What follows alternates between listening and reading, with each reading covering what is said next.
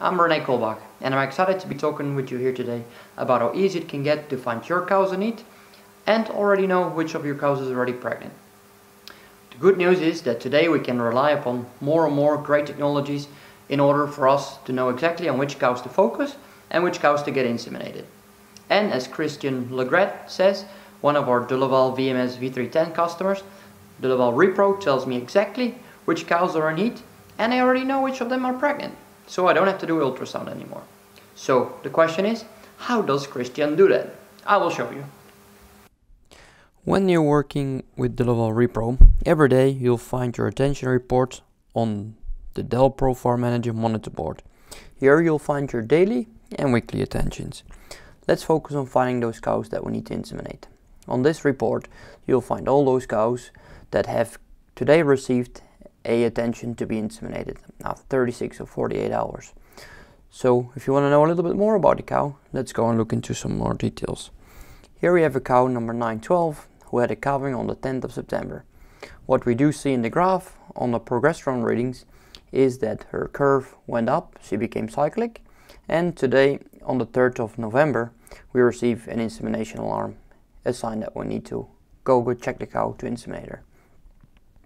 Also, what lets us do it is when we go, for example, to cow number 9, is that when we have a cow with already a number of more cycles, we know exactly that after already a earlier breeding, this cow is still open, because what we see in the progesterone curve after the insemination, the curve went up, but after a couple of days, we already see the cow becoming in heat. So right back on track, getting this cow bred as soon as possible, we find out. Of course, after breeding the animals, it's also great to be able to confirm that the animal is pregnant as soon as possible.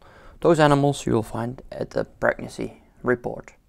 Here we find two cows that we're currently labeling as being pregnant already.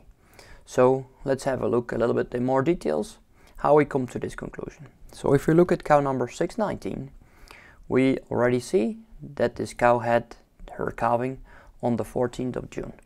After 3 cycles and 2 unsuccessful inseminations, at the 3rd insemination we know that because of the progesterone levels stayed high, we have a pregnancy.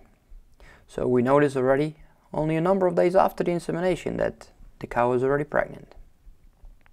I know it's not easy to be in the barn all hours of the day in order to find your cows in heat.